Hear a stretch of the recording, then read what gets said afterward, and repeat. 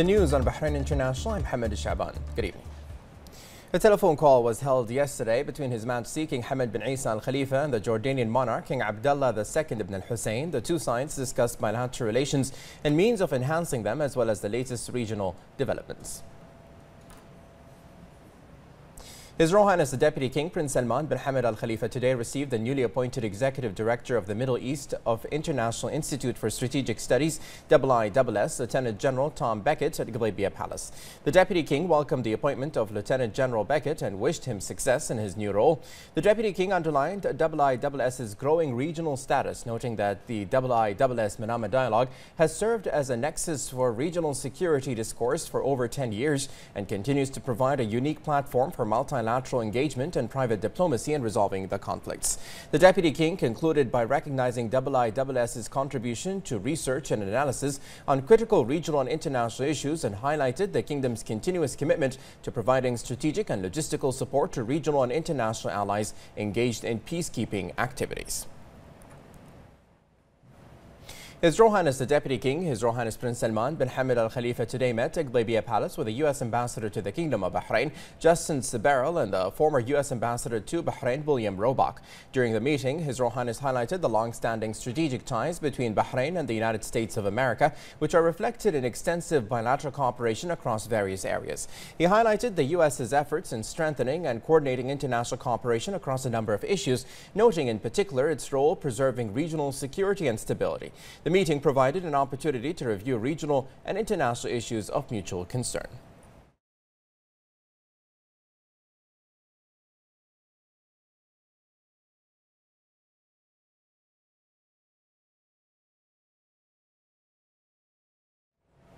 His Royal Highness the Prime Minister Prince Khalifa bin Salman Al Khalifa received today at Ghalibia Palace members of the royal family and senior state officials, where he exchanged with them talks on a number of local affairs. The Premier expressed the government's keenness to follow up on the citizens' needs for facilities and services, noting the development of the kingdom in the fields of health, housing, education and infrastructure. He added that the development march led by His Majesty King Hamad bin Isa Al Khalifa aims to enhance the living standards of the citizens. His Royal Highness added that the government focuses on speeding up the implementation of all projects across the kingdom. He also congratulated the people of the kingdom on the advent of the holy month of Ramadan, wishing Bahrain and the Arab and Islamic nations many happy returns. His Royal Highness noted and hailed the patriotism of the people of Bahrain. He also highlighted the importance of preserving the rich heritage of the kingdom, recalling the traditional sports of hunting, for which the kingdom has been known for centuries.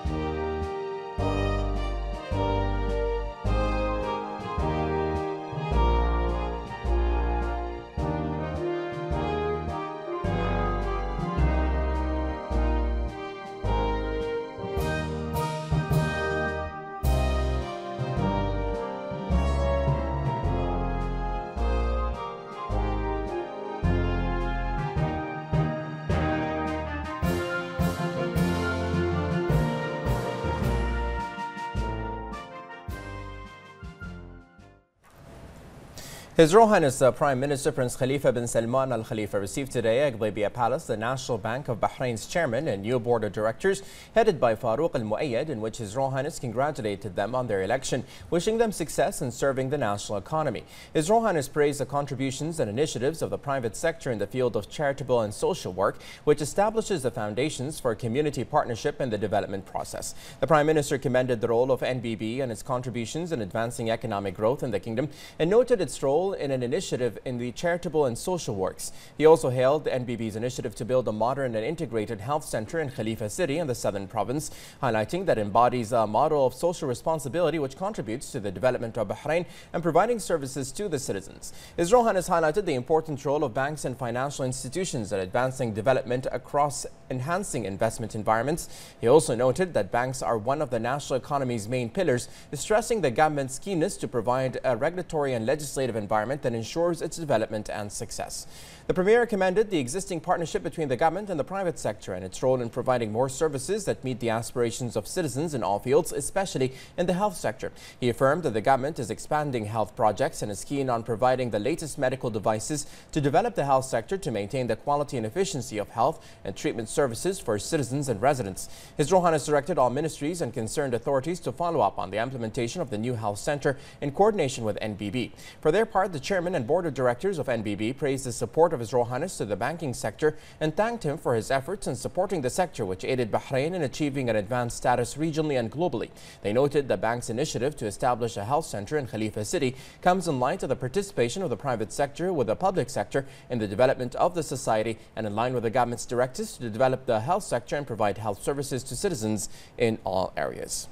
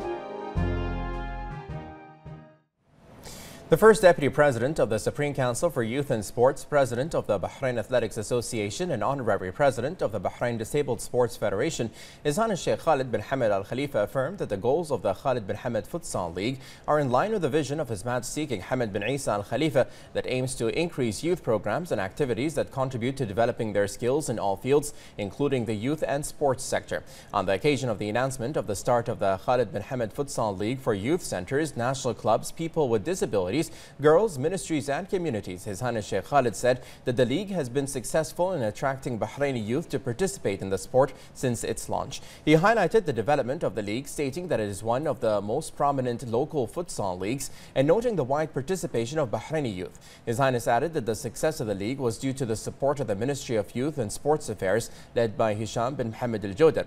The league's organizing committee had held a press conference to reveal the details of the league.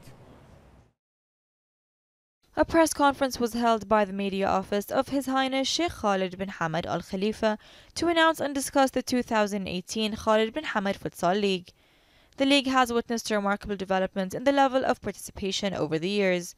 16 teams participated in the first edition of the league, while 83 teams are currently enrolled for this year's version in a record high. Actually, in this edition, the new one will be the 6th edition for this championship. I think we have a high number, bigger number than last one, the last 5th one, when we have 59 teams. This time we have more, we have about 83, and we have also 6 leagues in the whole, our general league. We have a new league also. We have the other nationalities in Bahrain, and also we have a league special also for the ministries. Plus we have, for the youth centers and the clubs, and also for the girls and for the disabled. But now this edition, I think, is a huge jump in the figure of the participation in this league.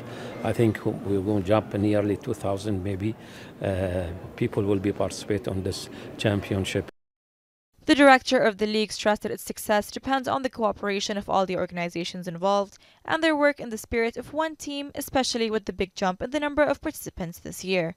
168 matches are expected to be held throughout, and this year the competitions committee was created to serve as the main engine for all competitions that will be held within the league and will work in cooperation with all the committees in order to make the league a success.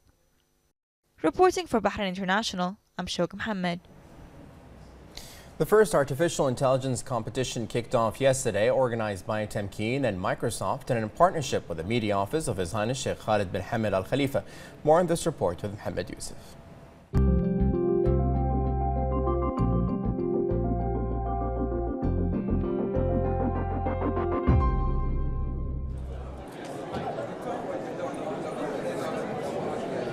Start scanning. Laptop sitting on a table.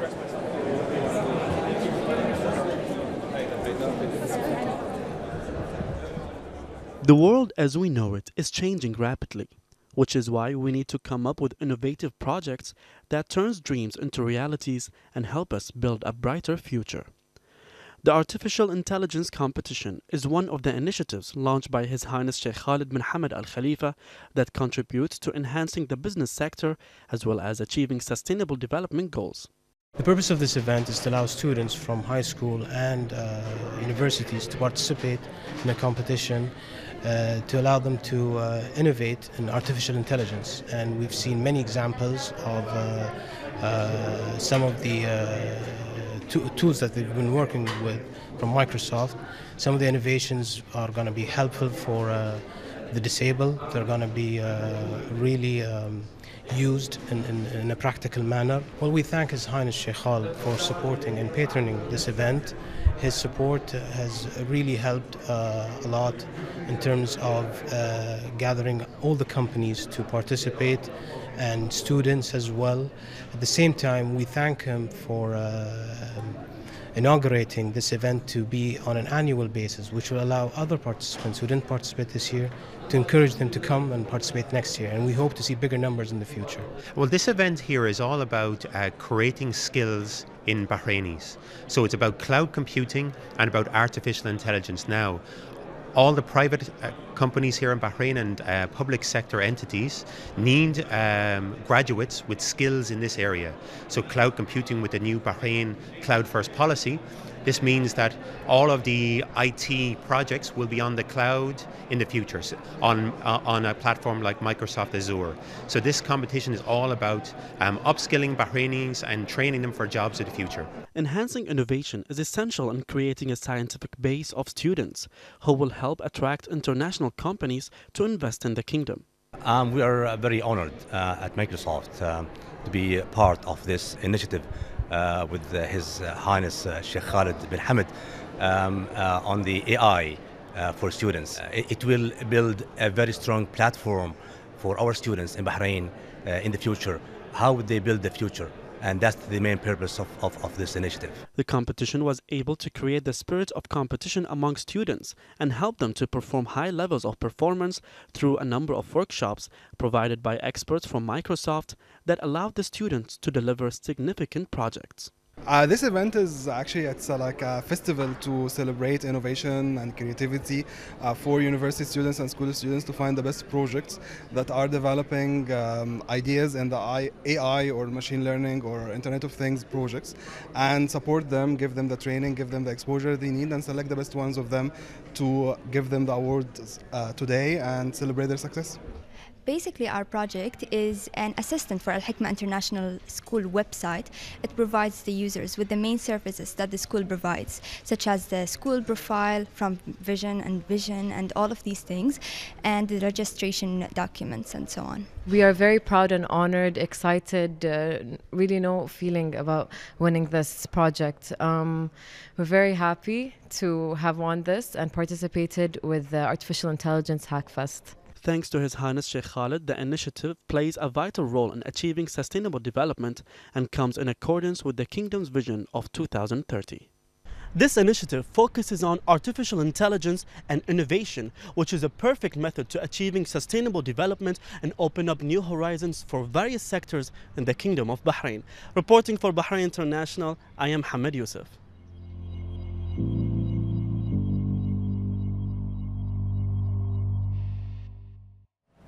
His Royal Highness Prime Minister Prince Khalifa bin Salman Al Khalifa yesterday deputized his advisor Sheikh Salman bin Khalifa Al Khalifa to attend the ceremony organized by the Ambassador of the Italian Republic Domenico Bellato, marking the National Day of his country in the presence of diplomatic figures and invited guests. Sheikh Salman bin Khalifa conveyed the greetings of His Royal Highness the Prime Minister to the leadership and people of Italy and his wishes of progress and development for the country and its people. He stressed the depth of bilateral relations and the development witnessed in various fields, noting Bahrain's keenness to expand bilateral cooperation to serve the common interests of both countries. The ambassador expressed gratitude to His Royal Highness for his interest in developing relations of cooperation and friendship between the two countries, praising the development witnessed by Bahrain in various sectors.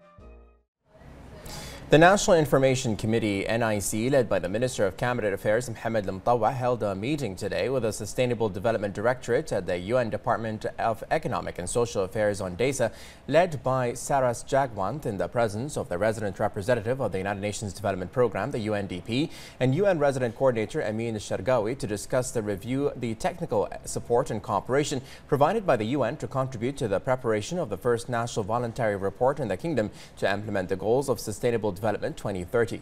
The minister hailed the cooperation between the Kingdom and UN and its specialized agencies, affirming the Kingdom's keenness on activating various cooperation fields with international organizations to achieve its goals of advancing development efforts. He affirmed that Bahrain is keen on preparing the national voluntary report, noting that the specialized work team has completed the report's initial draft and is currently taking into consideration the proposals of concerned authorities and their visions on the report.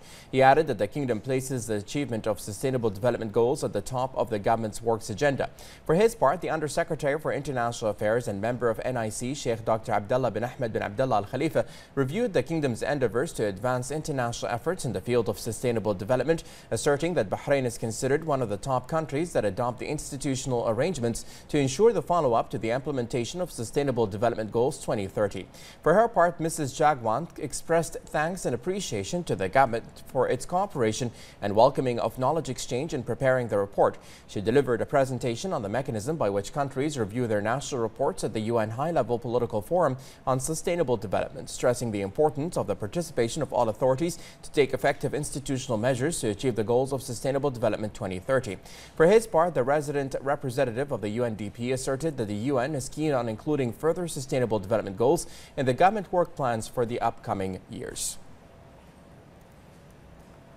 The Minister of Labour and Social Development, Jamil bin Mohammed Hmeidan, lauded the directives of His Royal Highness the Prime Minister, Prince Khalifa bin Salman Al Khalifa, to increase the disbursement of social assistance allowances and the financial subsidy that is paid for people with disabilities for the occasion of the month of Ramadan. These directives aim for easing the living costs of Bahraini families with low income in the framework of continually providing a decent living standard for citizens. Hmeidan added that these directives reflect His Royal Highness the Prime Minister's humanitarian efforts towards all people, mainly low-income families. The Labour Minister continued to state that this falls under the Human and Financial Comprehensive Development launched by His Majesty King Hamad bin Isa Al Khalifa as part of His Majesty's reform project. He said the financial transactions will be in the beneficiaries' accounts by the 15th of the current month, adding that the number of Social Security beneficiaries is around 16,000 families and individuals as defined by Law Number 18 of 2008. The Minister explained that 3 million dinars will be transferred to their bank accounts for the month of Ramadan instead of the normal amounts of 1.5 million dinars, as this will help to double the amount of aid before the start of the holy month. And in regards to disability allowances, Hmeidan said the amount that is paid to its beneficiaries at a value of 100 dinars per month will be doubled to 200 dinars for this month in accordance with Ministerial Decision number 24 for the year 2008 regarding the eligibility criteria for persons with disabilities. He noted that the number of beneficiaries from the disability allowance is approximately 11,000 citizens. For this occasion, the Minister expressed thanks and appreciation to His Majesty King Hamad bin Isa Al Khalifa and His Royal Highness the Premier Prince Khalifa bin Salman Al Khalifa and His Royal Highness Crown Prince Deputy Supreme Commander and First Deputy Premier Prince Salman bin Hamad Al Khalifa for their care and keenness to continually provide a decent living standard for the citizens. The Minister of Housing, Engineer Bassem bin Yaqub Al Hamar, received today the delegation of the Sustainable Development Directorate at the UN Department of Economic and Social Affairs, led by Sarah Stragwant. Prime Minister Al Hamar affirmed that the government places great importance on social housing as one of the components of sustainable development, which the government aims to achieve based on the Sustainable Development Agenda for 2030. He also noted the Kingdom's interest to parallel its national plans and strategies that stem from Bahrain's Economic Vision 2030 with the goals of sustainable development. He stated that the Kingdom's economic vision is in line with the National Action Charter established by His Majesty King Hamad bin Isa Al Khalifa, adding that the government has succeeded in integrating 78% of the vision's goals into its work plan for the years 2015 to 2018. Al Hamar added that the Ministry of Housing is keen on including the goals of sustainable development in all its housing projects. He reviewed the Kingdom's current projects, which include the construction of 5 housing cities, which are in line with the royal directives to build 40,000 housing units, out of which 25,000 had been constructed. He added that this allows for the participation of the private sector in the process. For its part, the delegation expressed admiration for the Kingdom's housing experience, stating that it will have a significant impact when presenting the Kingdom's first report to other countries. The Supreme Council for Islamic Affairs held its regular meeting chaired by its Deputy President Sheikh Abdulrahman bin Mohammed bin Rashid Al Khalifa, where the Council submitted utmost signs of felicitation and best wishes to His Majesty King Hamad bin Isa Al Khalifa, His Royal Highness the Prime Minister Prince Khalifa bin Salman Al Khalifa, and His Royal Highness the Crown Prince Deputy Supreme Commander and First Deputy Premier Prince Salman bin Hamad Al Khalifa on the occasion of the near advent of the holy month of Ramadan.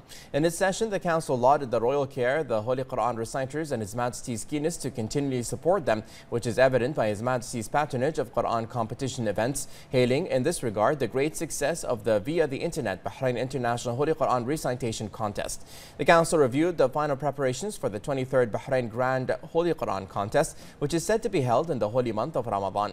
The Council also commended the directives of His Royal Highness the Prime Minister to rebuild the Sheikh Qasim Al-Mihza' Mosque in Manama in a manner that preserves its historical and religious role. The Council also noted that under the patronage of the SCIA's President Sheikh Abdullah bin Khalid Al Khalifa, the Aisha Al Mu'mineen Grand Mosque will be opened in North Hajj and the Mohammed bin Yusuf Al Hassan in Bsaitin before the month of Ramadan. The Council reviewed the program of raising the scientific competence of teachers of the Ministry of Education in teaching the Holy Quran, which was worked out in partnership between the Council and the Ministry of Justice and Islamic Affairs and Endowments and the Ministry of Education, with the direct support of the Council. The SCIA Deputy President, in the presence of the Council's members, launched the new website. The Gulf Gateway Investment Forum will start tomorrow, bringing together 500 international investors to explore investment opportunities in the Kingdom and the GCC countries. The region's economic transformation and investment opportunities will be the highlight of the first Gateway Gulf in Bahrain this week, under the patronage of His Royal Highness the Crown Prince, Deputy Supreme Commander and Chairman of the Bahrain Economic Development Board, Prince Salman bin Hamad Al Khalifa. The event, which will take place tomorrow until the 10th of May at the Four Seasons Hotel in Bahrain Bay, brings together over 500 global investors and business leaders to explore ways of unlocking the opportunities being created by the economic transformation in the GCC. The event provides a direct route into accessing the GCC market by showcasing major regional investment projects worth $18 billion, with projects in the planning phase driving up the value of the project pipeline to $26 billion. The event also offers an opportunity to match funding with large-scale infrastructure projects in Bahrain. Bahrain is also fast-tracking substantial public and private sector investment projects worth over $32 billion across the manufacturing, logistics, infrastructure, healthcare, education, and tourism sectors, supporting the kingdom's goal of long-term sustainable economic growth. The event will include high-level plenary sessions led by key business leaders across strategic growth sectors, including manufacturing, tourism, real estate, and energy, and will address some of the key business issues currently facing the region as it opens up new investment opportunities to the private sector.